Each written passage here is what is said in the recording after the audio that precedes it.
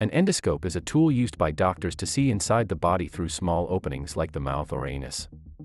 It has a camera, a light, and tiny tubes to send light and images into the body and show what's happening on a screen. This helps doctors find problems like sores or growths that X-rays might miss. Endoscopes are really thin, just a few millimeters wide, so they don't need big cuts in the body.